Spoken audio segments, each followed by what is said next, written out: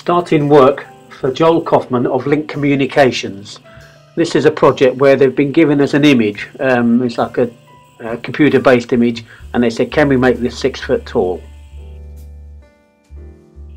This particular project was short of time, so we're making it from polystyrene, giving it a coat of glass fibre, and then texture and painting it.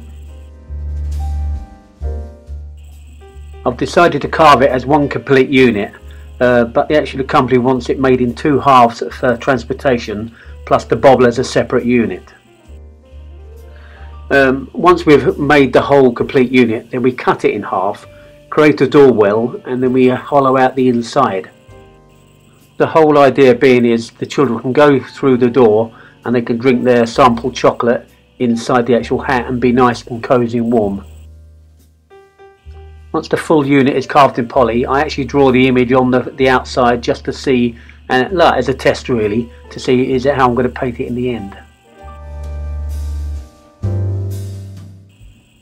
Here you see us actually with the unit cut in 2 halves, and we're actually starting to foil the outside and the interior.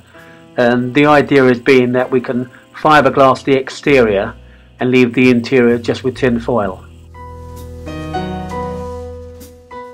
We'll fiberglass the whole thing up as 2 separate units, including the flange, so when they go to bolt it on site they can actually fix it together and it's nice and strong.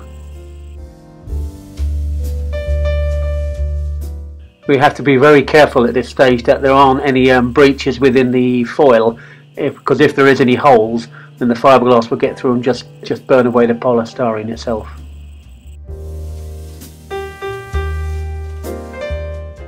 Here we have the unit complete, and it's all foiled, and the actual top of the bubble, where we've decided to treat in a different way, we're actually going to foil it up and then put a concrete render on top, and we put several types of concrete render on top, so it's nice and flexible but still very, very strong.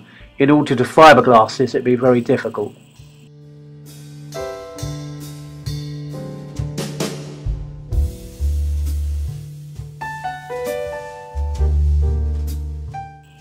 Here I am putting about the 3rd layer on now. This takes about 3 hours to dry for each layer, and then we actually add a paintwork to this and varnish on top of that.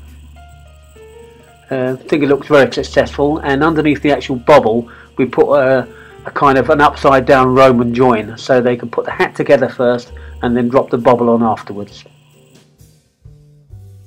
Once we've fiberglassed the whole unit, we actually laid some more resin with a phyllite in it, so we can actually get a kind of woolen texture onto the surface, so it looks lovely when it's painted. Apart from actually putting the artwork on the colours, then we dry brush the actual texture of it, like to bring up that woolen feel again. Really successful, enjoyed the work, thank you very much indeed. Here we have the hat on site with the children enjoying it, inside and outside, queuing up with the parents and then getting some samples of chocolate.